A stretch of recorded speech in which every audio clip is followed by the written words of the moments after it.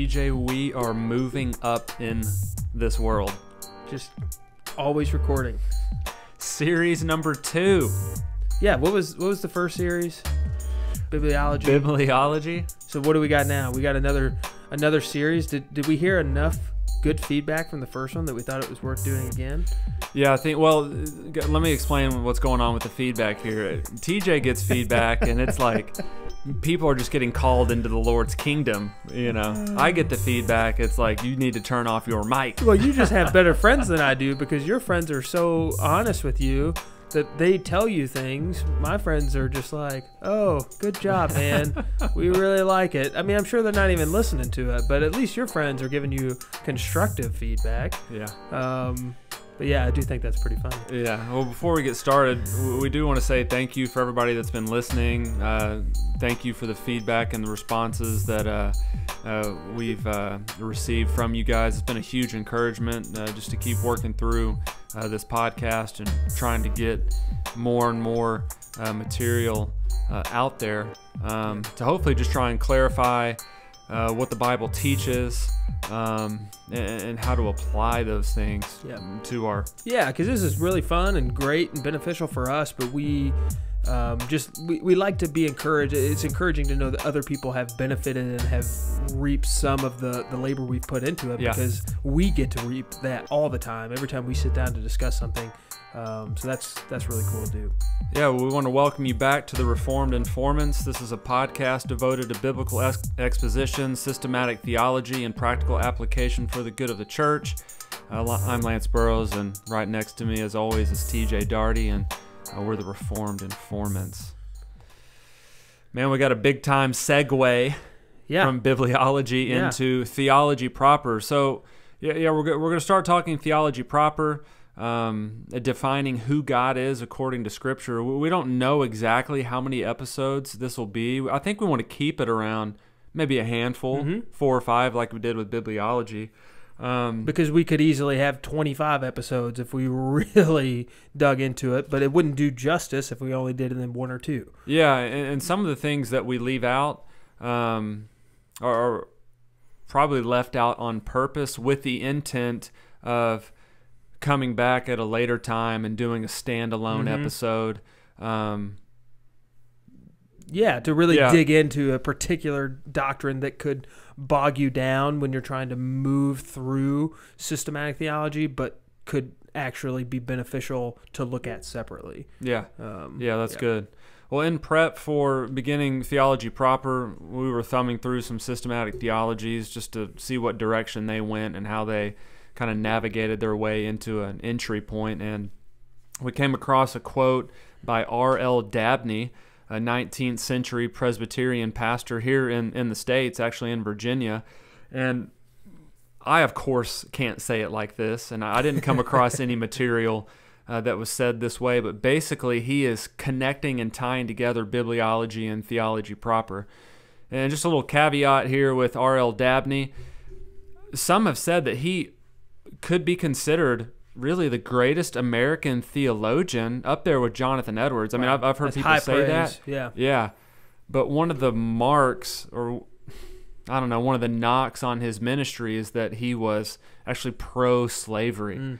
We acknowledge that there was a blind spot in his life, but we don't want that to fully discredit some of the monumental works that he gave to the church. And I think we're doing an episode here coming up on church history.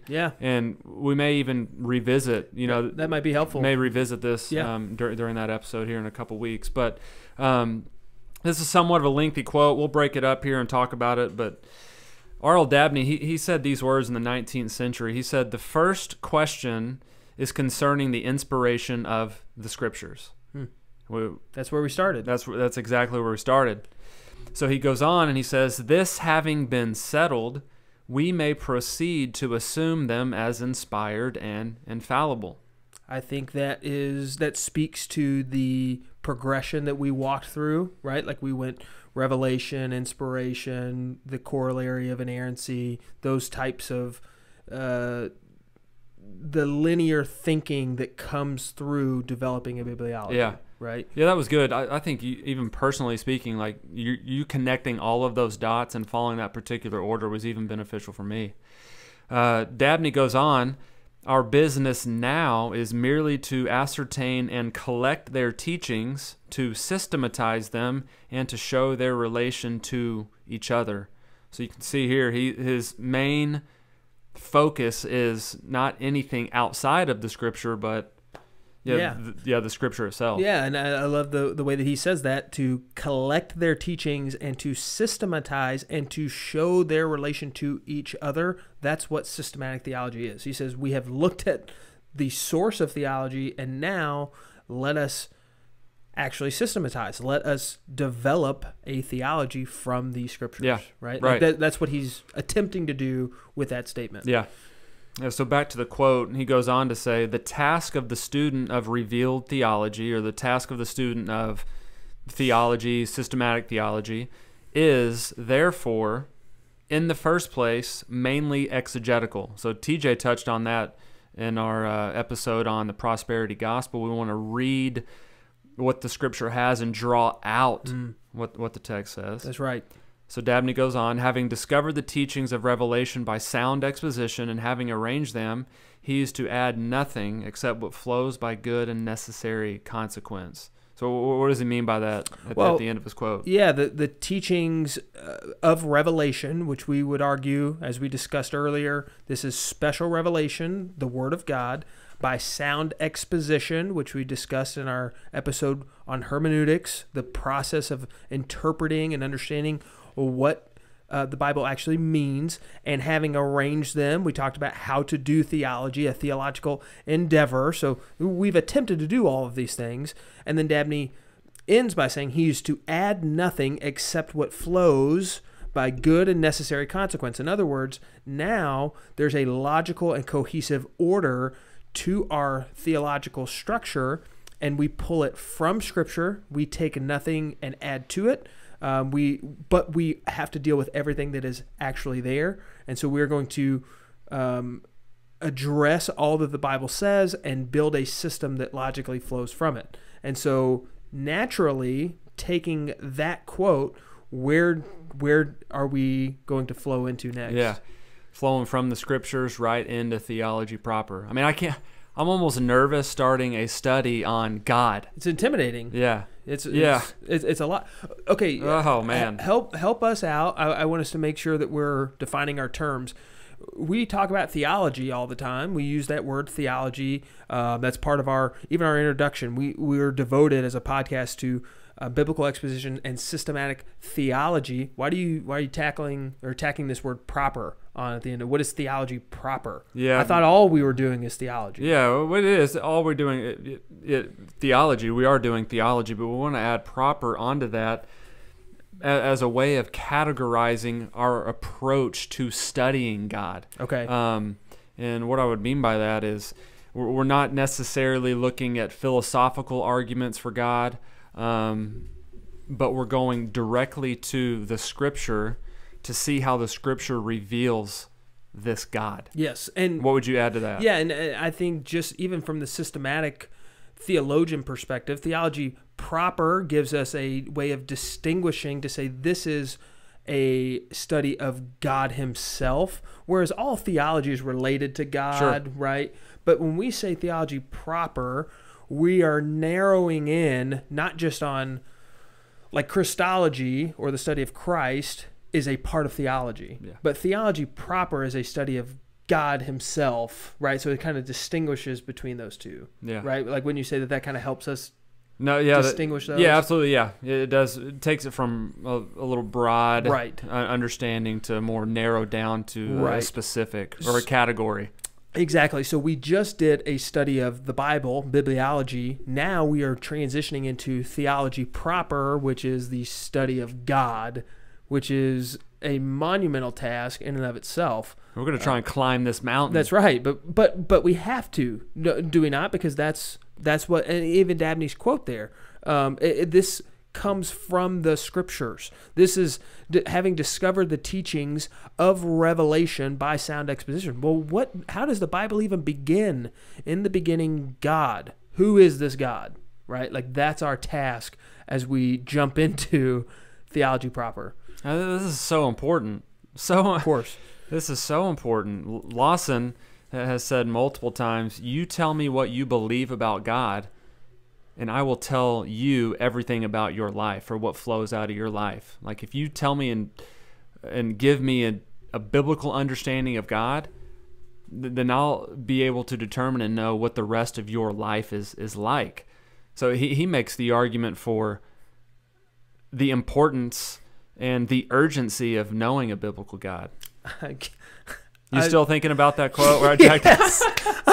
I could not. I was not sure I was going to hold it in. I was trying to let you make your point, but I was scared to death you were going to butcher that quote like you did the D.A. Carson one. As I was talking about Lawson here, I'm looking at TJ right in the eye. I thought I was going to lose exactly it. what he's thinking. Oh my God! I didn't want to ruin your thought. In fact, you might. Let me repeat kind of the message of what you were saying, because you're right. How we view God will determine the way we live. If we have a small view of God, or a God who does not care, or if we have a God who there's no eternal consequences, if this life is all there is, then why would I not pursue hedonism? Why would I not maximize pleasure in this life? If my view of God is that he is a rigid, strict father that has or rigid and strict judge who has no leniency whatsoever, that will show up in the way I live. And so I think your point stands, and kudos on nailing the quote, because that was really, I was nervous for you. So good. Oh man. Good. I'm glad you had my back there. Of course. All right. So now that we've gotten through, because you weren't reading that quote. The Dabney quote you were reading, I felt pretty good about, but you were going with a Lawson quote from memory, so I was a little nervous. Yeah, well, I did.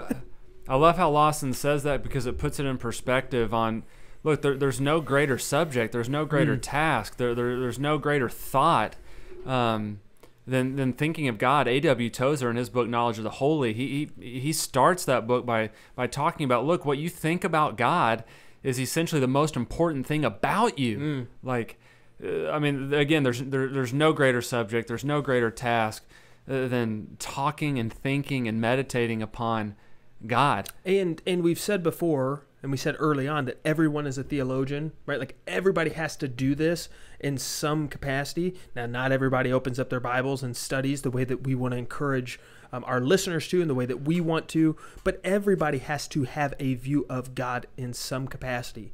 There's no escaping it. Whether you reject that, the existence of God or not, you have a view, and you've developed a theology in that way. So it's incredibly important, and it's something that everybody has to do.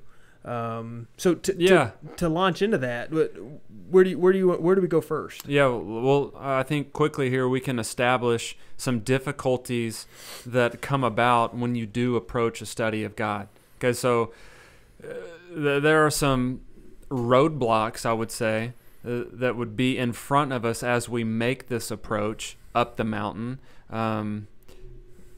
In regards to studying the nature, the character, and the attributes of God. One of those, I would say, is that God is just incomprehensible. And what I mean by that is we cannot know the full depths of God. We can't know the full depths of God because we're not God. And this is what makes God God. Didn't you quoted from Sproul, right, in a previous episode on that. I got the quote right too. He did. Yeah. Okay, well, let me ask this: if God is incomprehensible, and I can't fully understand God, why do I even try? Well, we want to try because 1 Corinthians chapter 2 says that the Spirit of God knows the deep things of God, and that He has revealed those things. That's really good. We have the mind of Christ. I think that passage ends in 1 Corinthians chapter 2. So. Right. Look, even though God is incomprehensible in His full blazing glory, we do have a revelation of God that has been revealed in a way to know Him. There it is. That's exactly right. Man, I'm so glad you said that. We have this revelation. We have what God has given to us. He has revealed Himself. And so even though the full revelation of God has not been made manifest, the revelation that we do have, because he is incomprehensible for a finite mind, for a finite being such as us.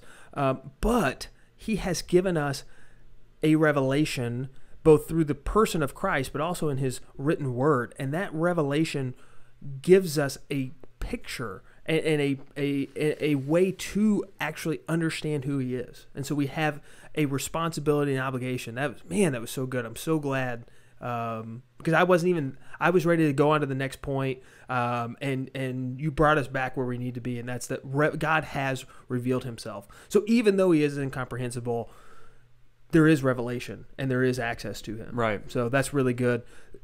What else? What other difficulties do we face? Yeah, another difficulty I would add is that God is not like us. We are so prone to make God like us, or to make God in our image. But the Bible clearly portrays God as not being like us. Numbers chapter 23 verse 19 says God is not a man. Yeah. Psalm 50 verse 21, God says, you thought that I was just like you. Right? So the scriptures demonstrate clearly that God is not like us. So that just brings difficulty within itself on trying to understand and know this God, when in one sense of the word, it is foreign to us. Does that make sense? Yeah, absolutely. Another verse that comes to mind, Romans 11, classic text, where Paul says at the end of his discussion from Romans 9 to 11, he says, "Oh, the depths of the riches and wisdom and knowledge of God! How unsearchable are his judgments! How inscrutable his ways! For who has known the mind of the Lord, or who has been his counselor?" I mean, that's what does he say to Job? Where were you, Job, whenever I created the heavens? Where were you when I established this earth? Yeah, poor old Job. He got a rude awakening there. Right. But the point, I think, really comes through there, and the same thing is in Isaiah. We see that same concept. Is it Isaiah 55 where you see the same language used? Don't quote me on that. I'll have to check. We're talking about my thoughts are higher and greater. Yeah, those things. Isaiah 55. So you have this. God himself is not, he is above, he is beyond, he's greater than we are. And so there's a natural disconnect, and it makes it difficult in a sense, whereas I don't have the experience of being God. So I can't really, there's a logical deficiency in me being able to understand something that's beyond me. Okay, so let me ask you about another difficulty, and I think you'll be able to answer this one better than me. That's why I get to ask here. So regarding language, why is human language, why is there some difficulty in truly understanding God based on everyday language that we would use? Or is that a problem, or is it not a problem? Well, thanks for this question, because it's not easy. But language is a way in which we are able to communicate on a human level. Okay. Right? Like there are things that are above us that can't be expressed or communicated in language. Like that's what makes them beyond understanding, is that there's no way to capture them with language. You think about, I wish I understood or had more vocabulary to express the greatness of God, but we have limitations. Okay, yeah, right? That's where I was hoping you would go with that, is that we've already demonstrated that God is not like us. He's not like man, okay? But he has given us language, and he has revealed himself in languages. And again, getting the full scope and understanding of God ultimately is not going to be reached because of the level of communication or the level of terminology, or even, to say God is a amazing and wonderful God. Okay, well, those are some of the best words that I know. Right. I wish I could express that better. Right. But that's a great example. There's a limitation. There's a shortcoming. And in fact, the only reason why we even have any way to communicate about God is because God has lowered himself or made himself available through human language. He has revealed himself in a way in which we can understand. I think I mentioned this in a previous episode, but the way Calvin calls this kind of like a divine baby talk, like God is now the baby talk. Yeah, he's like speak the way that when our little ones come into this world very soon. We're weeks away now. It's incredible. But when they come into this world and they're learning language, they won't be able to understand full syntactical, grammatical, structured sentences. But we will make noises and sounds, and they can communicate in the most basic way. In a lot of ways that parallels the way God communicates with us. It's not a full representation of how God would communicate about himself, but he has made it as such that we can understand something, and language gives us a tool to do that, but it's a limited tool to do that. Right. So, any other difficulties that we can think of that we need to discuss? There's plenty. There's plenty of difficulties in trying to grasp and understand who God is. I guess the last one that comes to mind is we are attempting to build a system or a structure to evaluate and understand who God is. Like, how would you build off of that? Yeah, an example of that when we get into the attributes of God next episode, even trying to break down the attributes of God into specific categories has shown some difficulties throughout the centuries. Mm-hmm. You could flip through a dozen systematic theologies, and the approach to organizing even God's attributes is different amongst those textbooks. Yeah, if you've got 12 systematic theologies, you've probably got 12 approaches to. Yeah. And how do we start with one attribute and not another? How do we develop and highlight one part of God's character and nature while simultaneously neglecting others? Yeah. And there's just difficulties in that. Right. We get there's that. shortcomings. There's no perfect way to do that. So I think that's a good reminder for us. So despite those shortcomings, despite those difficulties and the monumental task that we have ahead of us, let's start by just attempting to make some sense of the being of God. Yeah. Okay? Like, there's been debate through systematic, and there are reasons why different theologians start different places. We could start with the Trinity and speak of God as 3 in 1. But before we even get into the discussions related to the Trinity, which will have to be a separate episode, let's just talk about the being of God, who God is, and where would you take us if we're going to start discussing there? Yeah, I think the route that I would go would be the names of God. If we understand names of God that come across the pages of Scripture, the names of God define God.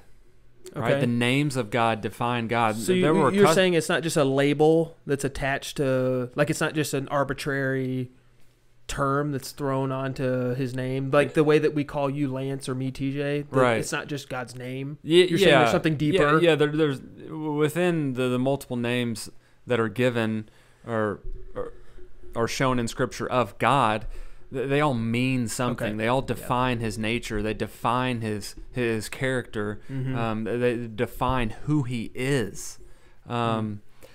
So again, just prepping for this episode, running through those systematic theologies, I would say this would be the overwhelming start by a majority of them defining the names of God. Well, it's a natural place to start, because when you start to consider who God is, well, first of all, what do you mean by who God is? What do you mean with that label? Where does that come from? Why do we even call him God?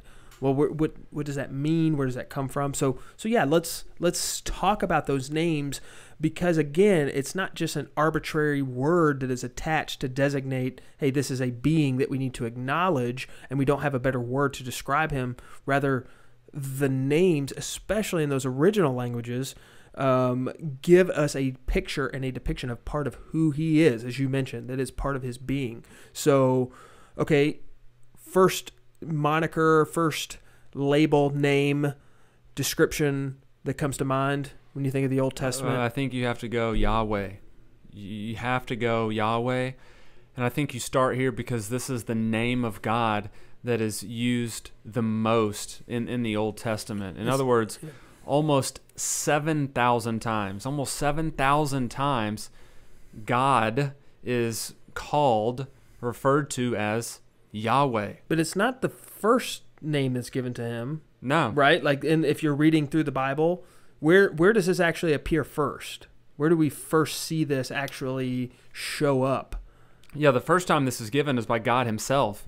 God himself reveals his own personal name. That's a really good point. This is not Moses writing about God to the reader going, oh, okay, well, this is Yahweh. That's who he's talking about. But rather, as you said, God tells Moses that that's who he is. Yeah, and that is critical. Moses isn't just making up this name. In other words, he's not bored in the wilderness. He's not hanging up on Mount Sinai.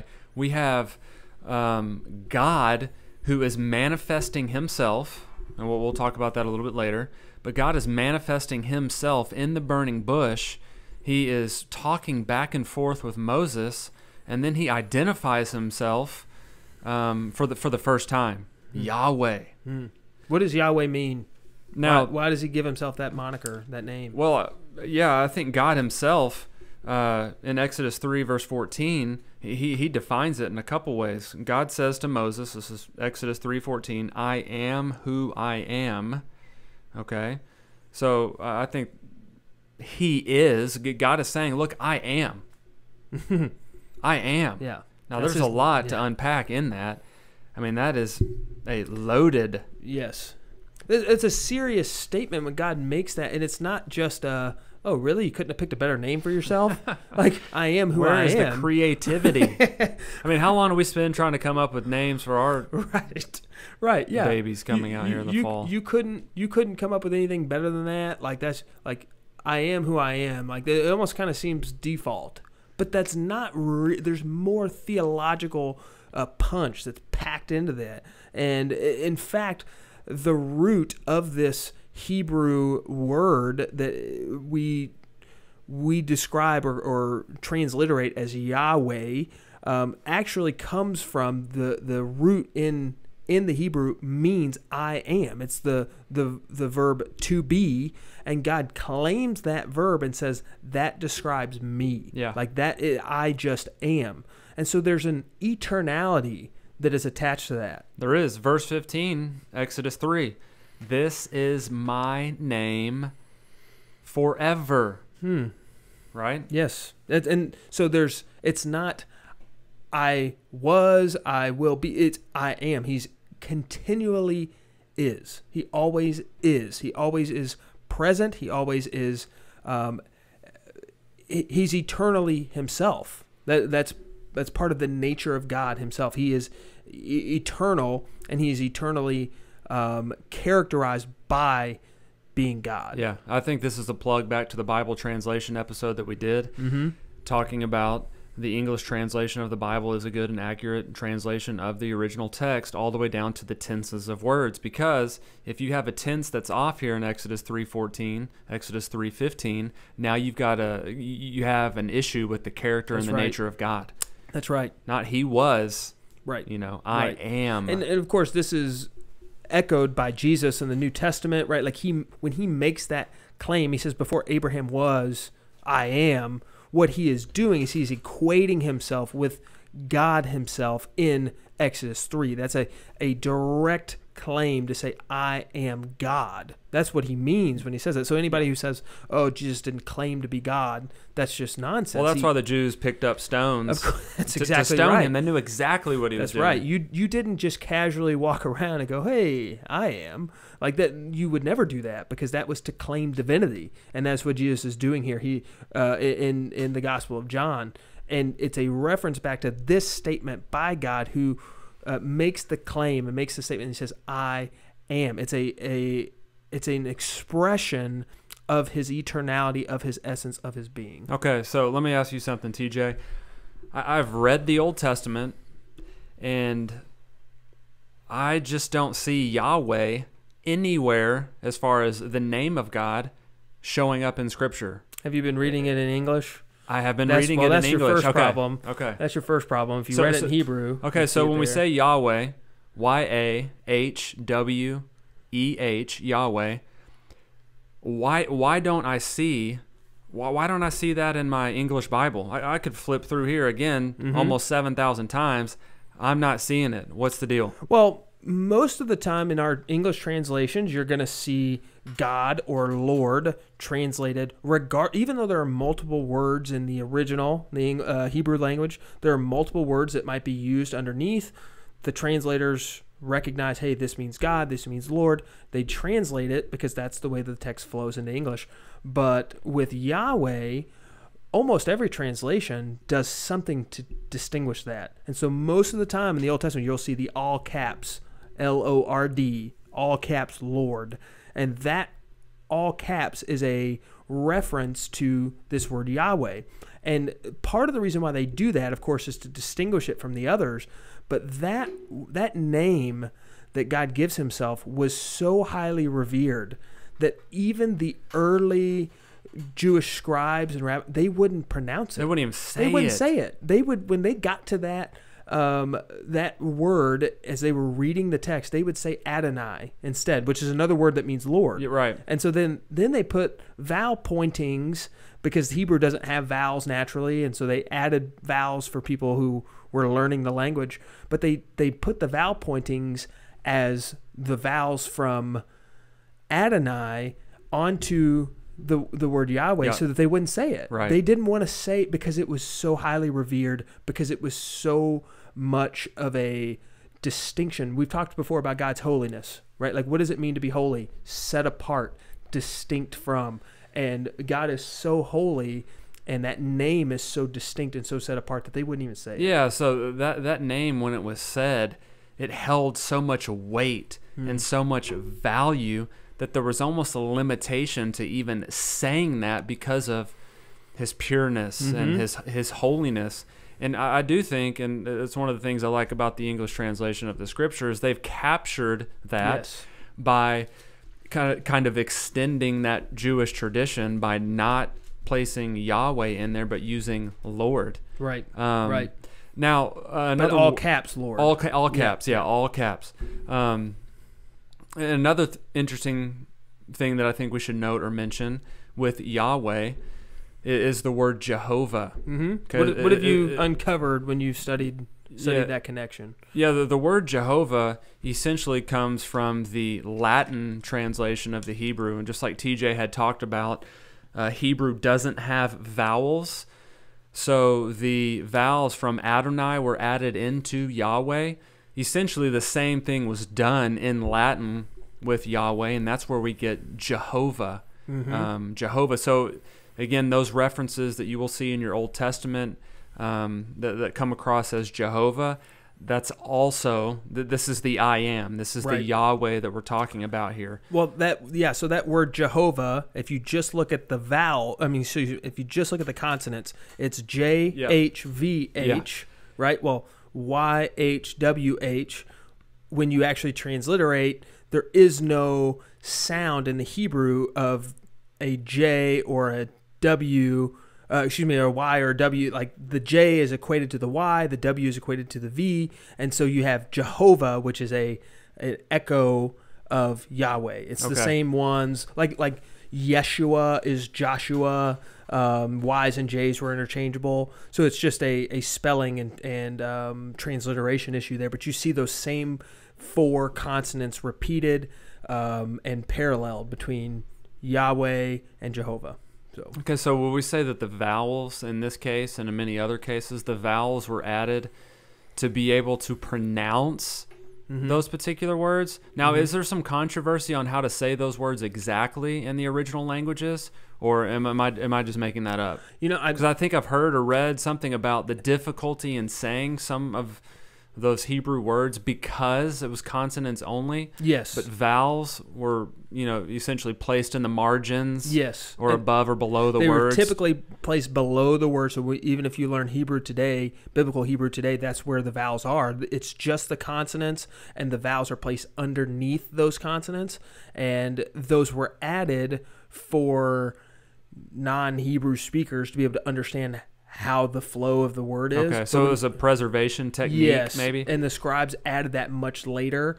But yeah, I mean, it's an interesting development in those biblical texts, so that the words might be able to be produced. But the point I think that we've made with this is to show that the names and the words there are so reverent and they're so important. Like it's not an accident. It's not arbitrary. It's intentional because the word means something. These names mean something, and they say something about who God is. Right? And you think about, like, I love that we went to Exodus 3 because that's where God actually reveals the source of Yahweh, the source of I am. There are other places even prior to this in Exodus and even in Genesis, I believe, where you're going to see that word used, but this is a revelation. God is now saying, this is what I mean when I say Yahweh. I mean I am.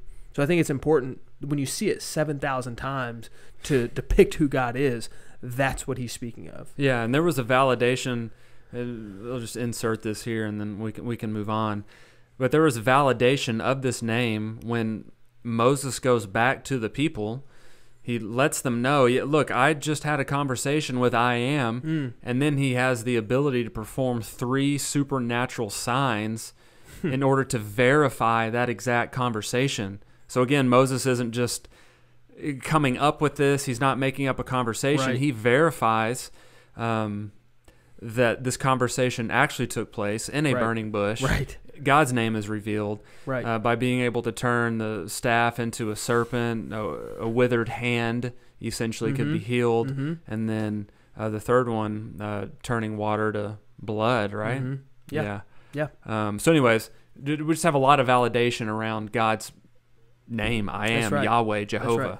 Okay, but that's not the only name that God has in the Old Testament.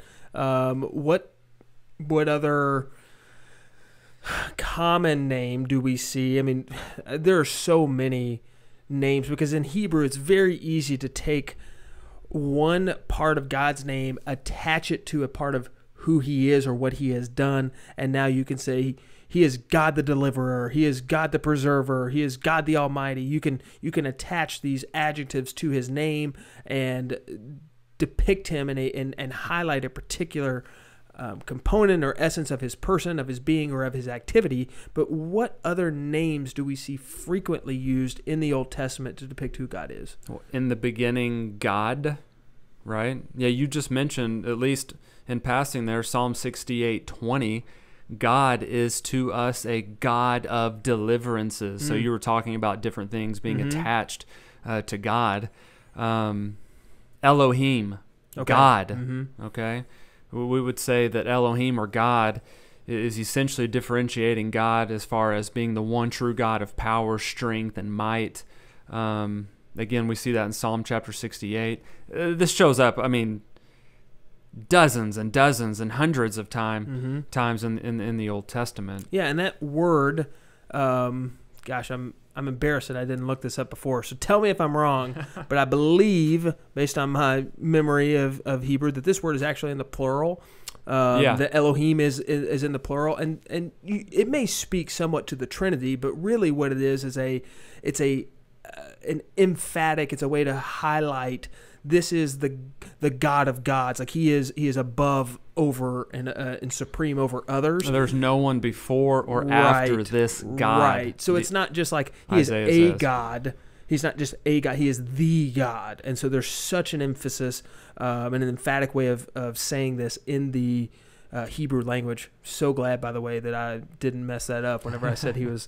I can't ridicule you all episode. Well, yeah, we would have edited that out, no question. No, but that is true. The statement that you just made, if you go back and read Isaiah, in particular the 40s, chapter 40 through 49, there's an extreme emphasis by Isaiah on God being above all gods, God being before every god, God being after every god. I think it's almost highlighted there greater maybe than anywhere in the Old Testament, this idea of God being all-powerful, God superseding any other of the pantheon of gods. Right. And that's what the term Elohim means. It's the God of power, strength, and might. Like that's who God is, and it is captured even in the language of what the term itself is. Like I think that is part of the reason that language and the names of God matter so much, because it depicts that part of his being, that part of his essence, as we try to put together an understanding of who God is. All right, give me another one. What do we got next, TJ? Man, the next phrase or term that you see frequently in Scripture is that of Adonai, which is, we've referenced before, this is the term which the vowel points were used in place of the actual vowels of Yahweh, because Yahweh doesn't really have vowels, but Adonai did in its pronunciation. And so this word it's distinct from Yahweh, but it still has the same English translation, and that is one of Lord. Yeah, so I think we need to recognize that. We need to be aware of that. That reading through the Old Testament, you will see both, and it's such a benefit to understand that there is both and why there is both. Yeah, and let us also be clear that when the Old Testament uses Adonai, it's not a secondary use, right? Like we talked about, default to lowercase, ORD here. Exactly. Like, this is not highlighting the greatness of the eternality of God. Like that's not to do. It's Yahweh, Elohim, the other names that we aren't going to get into just because we don't have time. But then Adonai, it's not saying one is more important than the other. Some of it is authorial choice. There's freedom in that. But some of it is emphasizing just different aspects of his character. It's emphasizing. That's why the names are important. That's right. Like they carry something else to it, and it's not de-emphasizing anything else. To use Adonai is not to say God is not eternal. Like it's not taken away. It's instead just a reference to the fact that he is the Lord. He is the master. We are the doulos in the Greek, right? Like we are the slaves. He is the Adonai in the Hebrew, the Lord. He is the one who is above and has this supreme authority over us, over humanity, over his creation. Yeah, Lord, he's master, he's king, he's owner, he's sovereign, he's supreme. And it's key that we see God in this way also, because Isaiah chapter 53, when it talks about the suffering servant, it talks about the slave, which is a picture of Christ. So we even see this relationship between God and Christ unfolding in Old Testament prophecies, with the title Lord. That's really good. And just another, by way of comparison, we also see in the Old Testament multiple times, New Testament as well, that God is called Father. Again, the idea of God being called Father doesn't somehow restrict his attributes, demote his deity, but it's just another aspect. I mean, again, we're talking about God here. Right. I mean, it's a never-ending study of who he is. Thankfully, we have multiple names for this one true God because it is defining and opening up his character, his nature, his being, his essence. This is super helpful. And no amount of names or adjectives or descriptions could ever fully capture. This is the limitation component coming back into play. We could never have enough descriptions or true names to really capture who God is. But these are the ones that God has chosen to reveal himself as. He's used these names in his revelation to say this captures as best you can understand in your human finite language and understanding who I am. And that Father component is so critical. It's so important for us to see that this is how God has chosen to depict himself. And we see that, like you mentioned, Old Testament, even more fully in the New Testament as we understand the relationship of the Trinity, because you have the Father and the Son together as part of the triune Godhead. But even in the Old Testament, you see the language of God as Father. Yeah, John 17, high priestly prayer, Jesus addresses God as Father. Mm-hmm. It's intimate. Yes. And that's one of the aspects of God that we just love. Yeah. Right? The one true God is a Father. Right. We can refer to him as Father. And we see Jesus Christ as the best example of doing that. Right. Matthew 6, same thing, right? Like, Father who art in heaven. Like, that's how he comes to him. Romans 8, Paul talks about we have a Father whom we cry out, Abba, Father. Like, that's the relationship that God has with not only Jesus Christ, but also with those who have been adopted as his sons and daughters in Christ. Yeah. Like, there's the familial relationship. There's the loving care. I mean, Jesus says, you are earthly fathers and you give wicked gifts to your children. How much more would your heavenly Father love and give you good gifts? Like, this is part of who God is. He is a loving Father, and he has established that relationship with his people because it is, in addition to being eternal, in addition to being Yahweh, I am, in addition to being Elohim, this God of power, might, and strength, in addition to being Adonai, the Lord and Master and King and Owner, he is also a loving Father over his children. Yeah, like every good and perfect gift comes from above. Right. The Father of lights, where there's no variation or shadow of turning. I mean, it is just understood that, God is Yahweh. He is Lord. He is God, but he is also, he's Father. Right. And to emphasize one of those without the other is an incomplete and inadequate view of God. Yeah. Like, we can't, this is my frustration a lot of times with the American church right now, this evangelical trajectory where it's like, oh, God is just such a good Father. Like, yeah, he is a good Father, and I don't want to discount that, but don't just focus on the fact that he's a good Father. He's also the Supreme Lord. He's also Adonai. He's also Elohim. Like, let's not forget who he is. Just because we focus on one, we can't neglect the other. Right. We have to have both. This is the beauty of systematic theology. This is the beauty of surveying all of Scripture. This is the beauty of biblical exposition, because you expose yourself personally to the entire realm of God. But even as a as a pastor, as a teacher, or someone that's administering the Word of God, you give your people now all of God. That's right. And not just a partial aspect. That's right. Okay, we've spent some time. I think enough time on the names. We could do this forever.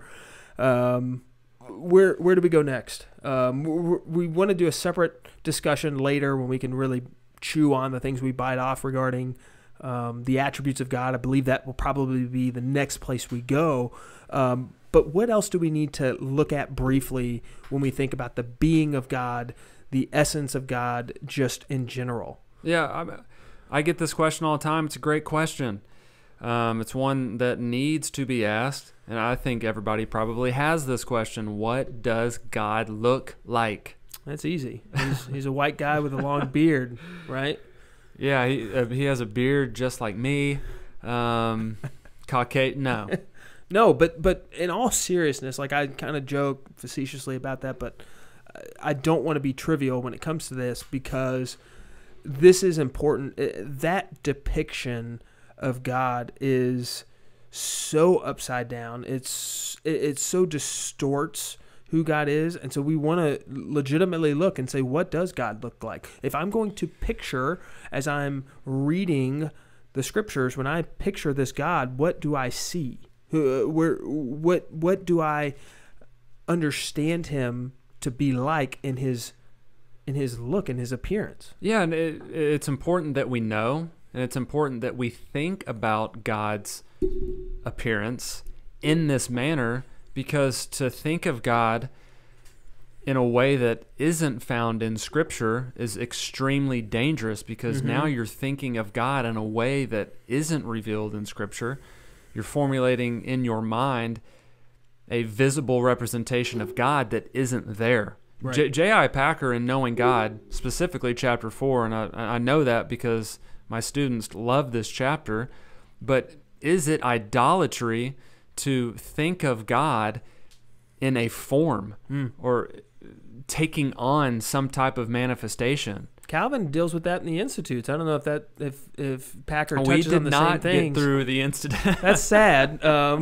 Maybe you know what I'm saying there? Yes, okay. That's why Calvin says the exact same thing. He says if you attempt to capture or to depict through art, through sculpture, through painting, some type of image that depicts who God is, that is a very dangerous place to be, because you are creating an image in the place of God, because God himself cannot be fully and adequately represented with human depiction. Okay, yeah, that's good. Is that? Yeah, no, man, I love that. I get nervous sometimes. I start talking. I feel like Michael Scott. Sometimes I start a sentence and I don't know where it's going. I just hope to find it along the way. It's just run amok. Yeah. Just Okay, so what does God look like? Yeah, I'm gonna pull out a couple verses here from the Gospel of John. We've got some from 1 Timothy that you can read next here.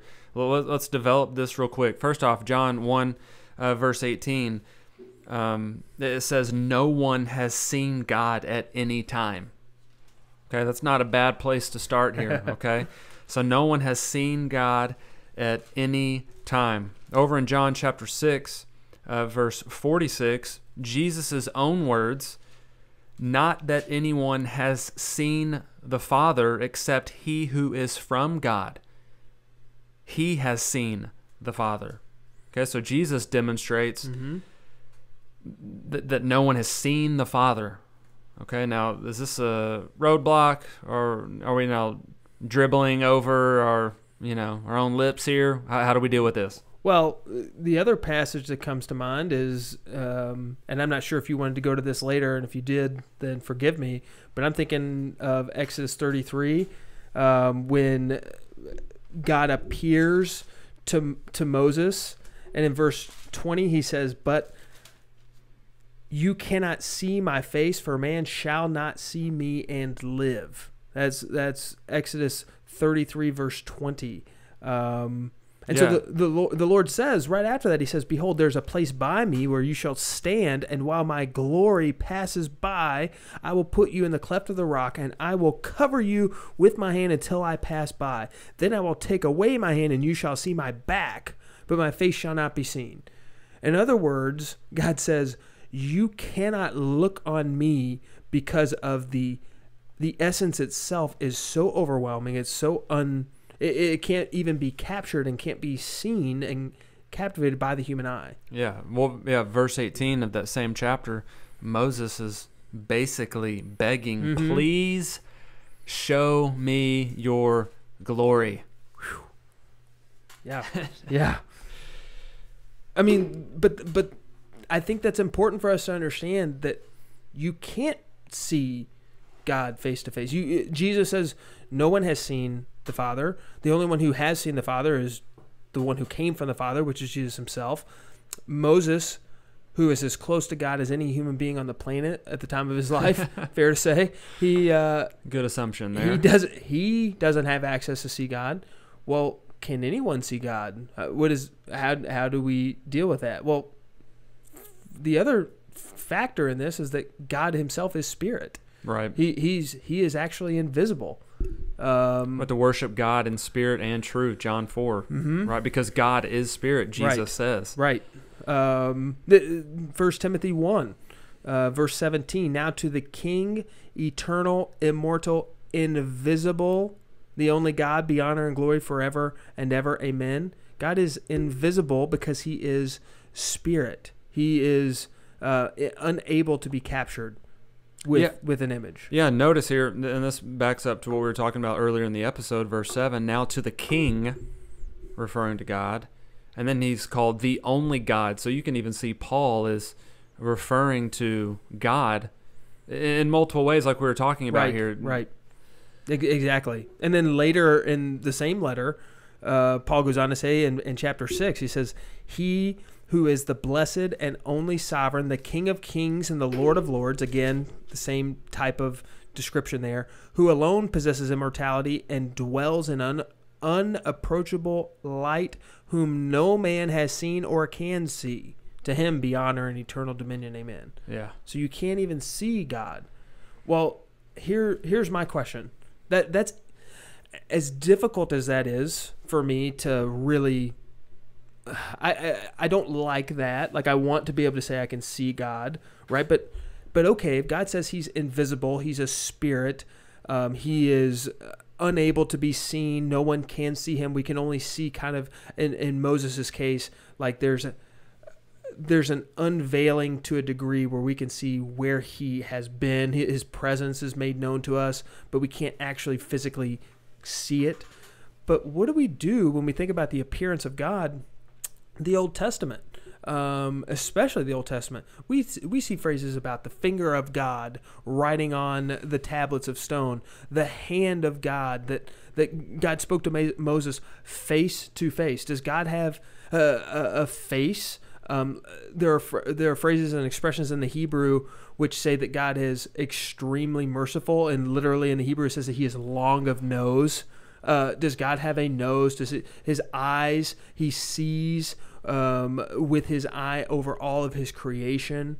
How do we handle that language? Yeah, we need to handle it, right? Right, we have to. Yeah, we need to handle that correctly, because if you look into Mormon theology, they will go back to those texts that talk about the hand of the Lord, the arm of the Lord, et cetera, and they will say, well, look, it says here that God has a face, so he clearly must be a man, and their theology is basically wrapped around this idea that God the Father is a man, based on anthropomorphic terms, right? So how do we deal with that? Well, before you answer that, I think that, gosh, that's such a Don't make me say that word again. Anthropomorphic. That was really good. Credit for you, because I'm going to make you come back and define that. But I loved what you just said there, and I wanted to plug this again, because we talked about hermeneutics before. We talked about the plain reading of the text, unless we have a reason to not read it plainly. So when I first read that the hand of God, the arm of God, my first instinct should be, okay, the hand of God, that God has a hand. But later, when I have other texts that conflict with that, I now take the clear text, which says God is invisible, God cannot be seen, and I interpret the more difficult text in light of that. So I know from the more clear text that we have gone through in John chapter 1, chapter 6, 1 Timothy 1, 1 Timothy 6, Exodus 33, I've gone through and built this case. God is invisible, God can't be seen, God is spirit. Now, how do I interpret with the anthropomorphic, as you so eloquently put it? Yeah, the analogy of faith, right? Scripture interprets Scripture. Right. You went to those clear passages. So the clear passages have been laid out. They have. So how do we explain the hand of the Lord, right? How do we explain him looking upon? Well, again, this is one of the difficulties in studying God and using human language and human terminology to describe someone that is invisible and that is not like man. What we have here is the writers of Scripture that are using human language to essentially define and broaden the character of God, not in relation to how he looks, but how he is acting maybe towards his people. And I think the other side of that, I think that's really important, that we understand that this is more of a function of God rather than the appearance. Okay. Right? Like, so we're talking action, function. Exactly. We're not necessarily talking about God in a shirts and shorts. Exactly. And then the other reason why we see that, we've kind of touched on this earlier with this concept, as I mentioned, of Calvin's divine baby talk. We can't understand anything other than language which depicts the actual physical manifestation. So we're not creating God in our image, but in fact, God is revealing himself in a way that makes sense to us. So he doesn't literally have a finger that writes on the tablets of stone in the book of Exodus. He doesn't literally write his 10 commandments down with his finger. But what he does is he uses language that makes sense to us, that even though his finger doesn't come down, the function or the action of God is as if he did that with his own hand. It's as if he had a hand like us. That's what the result would be. So there's a distinction there between those two, but it makes sense. It gives us a way. That's what you use that term anthropomorphic or anthropomorphisms. What that fancy word means is God-like action expressed in human terms. Yeah. So it's just a way for us to see and understand God in a comprehensible language depiction. And that's the beauty of Scripture. Right. That is the harmony of all of Scripture, is those issues on the surface, they can all be dealt with. God being invisible, but at the same time, we've got texts that are talking about God, I guess you could say, in human terminology. Yeah, exactly. Right? Well, we don't steer clear from those passages. We don't beat around the bush. Right. We don't ignore them. Look, the Bible's okay with them. Mm-hmm. And we should be confident in our explanation of those things. And I think it gives us a more full and clear depiction of who God is. Yeah. Right. Okay, let's wrap up. We've been talking for a long time and really trying to dive into these things. Where do we go? How do we walk away? What do we chew on? Performance initiative. Well, before we get to that, let me answer one more question here. Well, if God's invisible, then what does that mean eternally in heaven, though? Ooh. Like you and I die today. We wrap up this episode, and that is our farewell Can tour. You publish it first before we? Yeah. Let us get that uploaded first.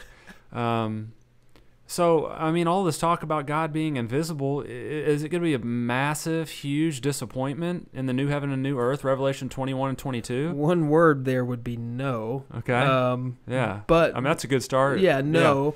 Yeah. But you mentioned Revelation 21 and 22. What are you referencing when you speak of that passage? Yeah, we're talking about the new heaven and the new earth. This is after the tribulation period. This is after the millennial kingdom. Revelation 21 and 22 describes the destruction of the old earth, the creation of a new heaven and a new earth. It also describes the new Jerusalem. It describes all of the saints there worshiping God. It describes Jesus Christ being there, right? And how does that passage depict God and Jesus Christ in that new heaven, new earth, new Jerusalem? Yeah, it depicts Jesus Christ still being in human flesh, in a human body. Mm-hmm. Remember, he took on that flesh, and it wasn't for temporary means. Mm-hmm. He remains in that body, we would argue. So we'll see him. I just don't want to be disappointed in my understanding of seeing God. If he's invisible, is it possible?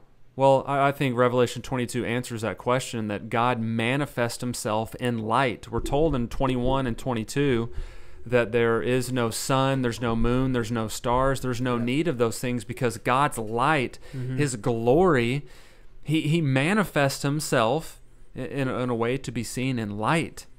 I think you am I right on that? Yeah, absolutely. And I think that what you said wraps up perfectly, and I want to come back to what God says to Moses in Exodus 33 when Moses says, "Show me your glory." He says, "But you cannot see my face, for man shall not see me and live." Right? Well, why? Because man, in our current state, we are so sinful, we are so separated from God, we are so far into this depraved state that the holiness of God would consume us.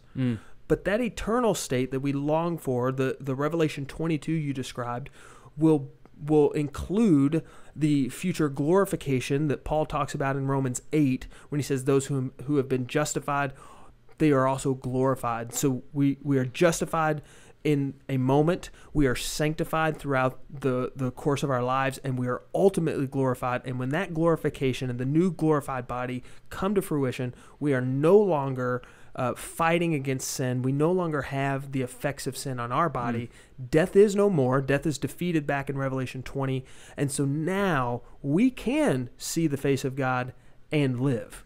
And that shows up through the manifestation of God and revealing himself as light. We see now partially, but then we shall know and see fully, Paul says in 1 Corinthians. Man, is that not worth fighting for here? Absolutely. And it gives us, we see, right now we only see the shadow. We see where God's hand has been, for lack of a better term, his hand, right? But there's coming a day when we will get to see him. We will stand before him, and we will look upon him and behold him, and the full manifestation of his glory will be in front of us, and it will not be a question. We will be compelled to worship, and we will know him in a way that we've never understood before. Even though we strive to know him and get a picture of that now, that day is coming when it's more fully just manifested to us. And until then, we want to maximize the opportunity that we have. That's right. To know him. That's right. This side of eternity. Right. Okay, so the initiative, I cut you off there earlier. Yeah, and I'm kicking it back to you. Okay, kicking it back to me? Yeah.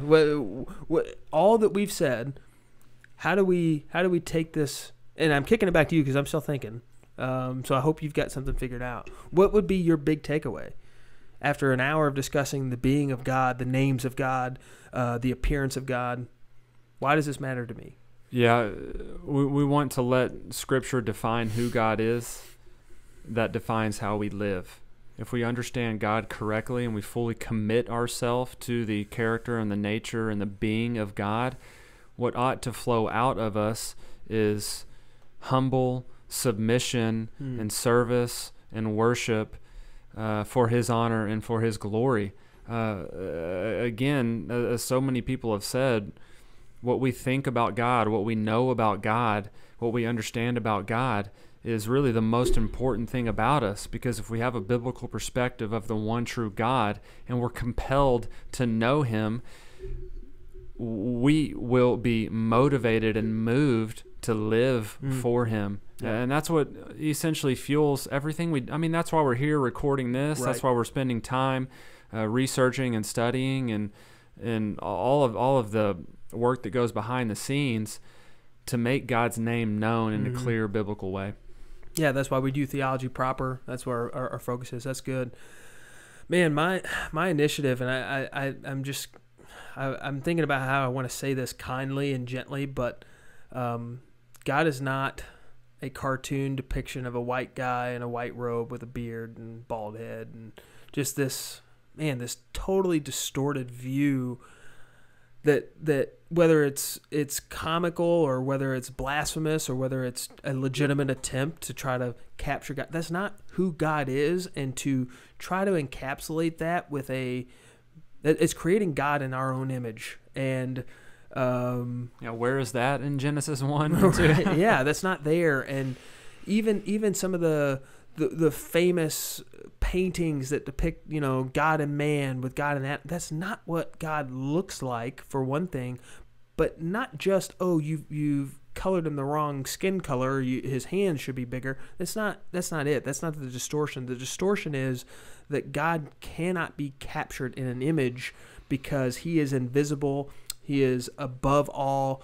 His name, he just is. He is Yahweh, and we can't fully grasp that image or that creation or that being of God in some kind of physical image other than what God has given us in his word.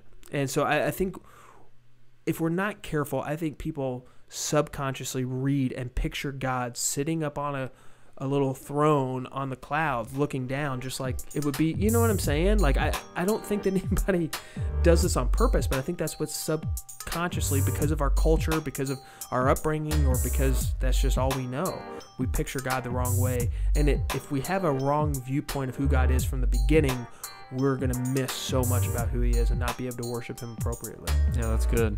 Yeah, this bibliology series connecting into the Theology Proper. Man, we're fired up. I think we'll actually have a couple guests on the horizon that may come help us out on this series. Looking forward to that. So yeah, it's going to be a good time. Well, if you're not doing so already, make sure you subscribe to our podcast on iTunes and make sure you subscribe to our YouTube channel. Also, be sure to like us on Facebook at Reformed Informants, where you can send us any kind of message for anything you might want to ask. And you can follow us on Instagram and Twitter at _informants. Yeah, if you have any questions or suggestions for topics of discussion, feel free to email us at reformedinformants@gmail.com.